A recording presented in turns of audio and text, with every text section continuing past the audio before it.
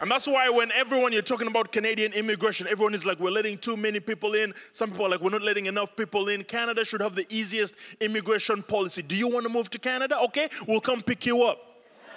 It doesn't matter which part of the world you're in, we're going to come pick you up at no cost to you. We're going to come pick you up and I'm going to bring you to Canada. We're going to bring you here in January. And we're going to land the plane in Yellowknife.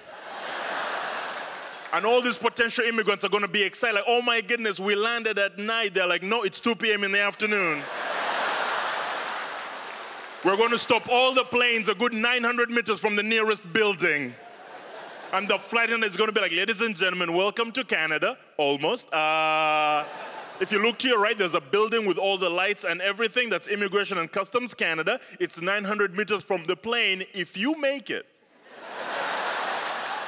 there's a passport waiting for you, no questions asked. Okay?